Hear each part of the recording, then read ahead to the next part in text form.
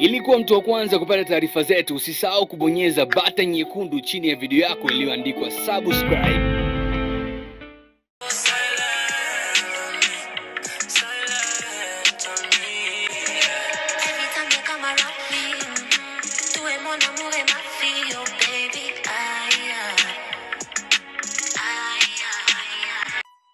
Nimetamani sana nilale lakini no, usingizi unakataa kabisa. Unasema no, amka wasanue kwanza hili then endelee na mambo yako. Bana, kitu ambacho hujakifahamu ni kwamba TANASHA kwa mara kwanza kabisa ameandika mambo mazito kuhusu Diamond Platnumz. Kifupi, ameendelea kufichua siri ambazo huenda ilikuwa ni kazi sana sisi kuzifahamu. Na TANASHA tunajua kwamba sio mtu kuongea sana, basi kwenye kutype ni wa moto. Yani mara nyingi anapenda kuandika vitu vyake. Na leo ametuandikia vitu vingi sana kupitia Insta story yake, na mimi nikasema no, kuna watu hawajaziona na kuna wengine wameona alafu Kiingereza kimewatoa. Kimewatoa ndio hawajaelewa kitu gani ambacho TANASHA ameamua kushare na sisi. TANASHA ameweza kufungua kwa mara ya kwanza, when people wrong you, never wrong them back. You can only fight evil with good. You will sleep better at night knowing all along you were little, Guinea, loyal, not fake. As you sit back, relax for their kalna to hit them. Yani, endapo watu watakukosea, usilipe kwa ubaya, usipigane. Yani usiweke ubaya, weka ubaya kwenye mazuri tu, na utalala vizuri usiku ukijua kwamba wewe ni mtu safi, hufeki vitu vyako, lakini kaa nyuma, relax, alafu yale ambayo unafanya mema zima atawasute tu. Kwa vyote vile kwenye maisha ya kawaida haiwezekani mtu ukawa unamfanyia ubaya alafu anakufanyia mema alafu ukakaa na amani. Kuna namna ambavyo moyo lazima usite na kusema jamani, kuna nini hapa? So TANASHA ameamua kushare hayo kwamba kama sasa hivi ameamua kutoka kwenda Kenya, ina maana aliyekuwa nao karibu ambao ameunfollow, amemfollow Mbosso Khan, Esma Platnumz, Diamond Platnumz, Mama Dangote, kwa ina maana hawa ambao ameunfollow ndo wale ambao walikuwa wanamfanyia ubaya na ameamua kulipa mema. Lakini amua kulipa mema, tena mema kweli kweli, hajataka kulipa mabaya kabisa. So hajaishia hapo, ameendelea kufunguka mengi akisema the blessing that I have received this past 2 weeks, the international act I'm about to work with, it's overwhelmed me. I know God wasn't sleep on me, he will always win, just wait, won't be too long. Yani kwamba hizi baraka ambazo nimezipokea wiki 2 nyuma, wasanii wakubwa wanataka kufanya kazi na mimi.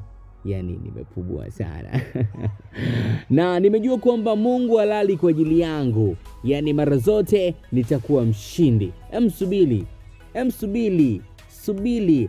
Haitakuwa mbali na itakuwa muda mrefu. So TANASHA anasema yeye anangojea na anasubiri kwa hamu baraka za Mwenyezi Mungu, kwa sababu Mungu halali kwa sababu yake. Huo ni ujumbe wa TANASHA ambao amejaribu kushare na sisi. Kumbuka zote hizi ni siri nzito za TANASHA ambazo huenda ilikuwa ni kazi sana siku zifahamu, lakini kwa mara ya kwanza ameamua kutusinua kupitia Bingo Lane TZ.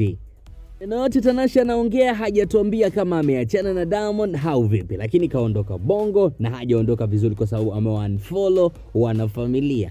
Jamani, hii ni kibiashara au ameachana kweli? Lakini ni kusanua kuhusu hili kwamba TANASHA ameamua kuweka wazi mahusiano yake mapya kimapenzi. Ameamua kutuandikia hichi kitu kupitia Insta story na nikasema no, lazima nikusanue. Kwanza akasema, me when I see this male celebs in my DM these days.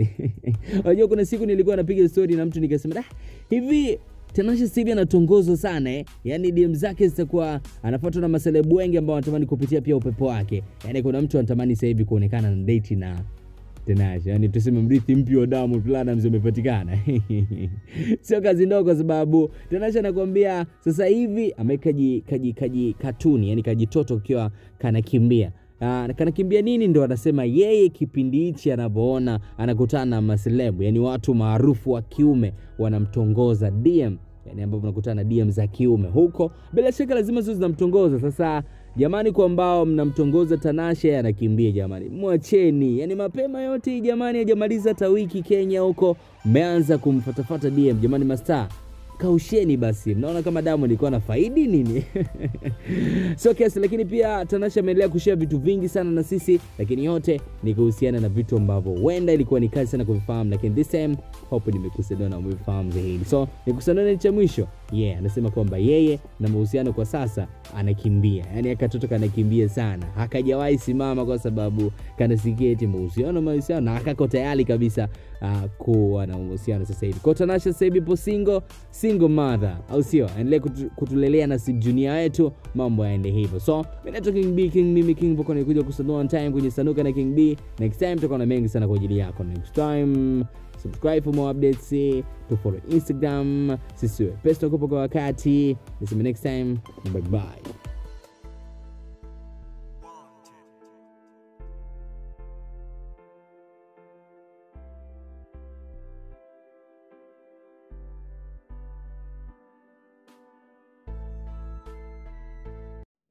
Imekuwa kawaida sana kuteseka kwenye mapenzi, si watoto wa kiume tu, hata watoto wa kike. Sasa dawa ya mahusiano imepatikana. Kiona upendi kazini, eti hauna nguvu za kiume kwa wanaume na matatizo mengi yanahusiana wanaume na wanawake, basi Dr. Kiboko ndio suluhisho matatizo yako. Pigie sasa kwa namba simu 0679923297. Kwa nini uendelee kuteseka?